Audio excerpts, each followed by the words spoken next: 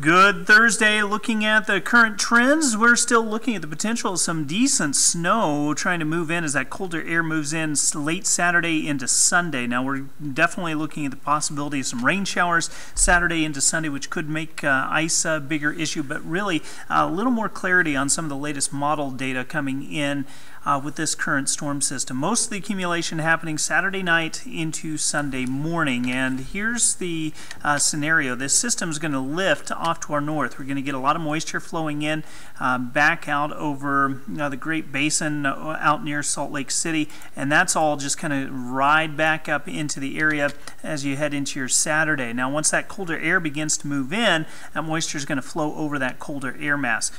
This is the latest projection of what we're looking at. It looks like we could see very easily by 6 a.m. 2 to 4 inches in Bozeman, 4 to 6 in Butte. The mountains of southwest Montana from Big Sky could see as much as a foot of snow by early Sunday morning. That's our timeline. Now for today, we're basically looking at temperatures into the 60s, a few extra clouds, and a lot of wind. We do have some very gusty winds expected through the afternoon and evening, with wind gusts anywhere between 20 and 35 miles an hour as we go later into the day.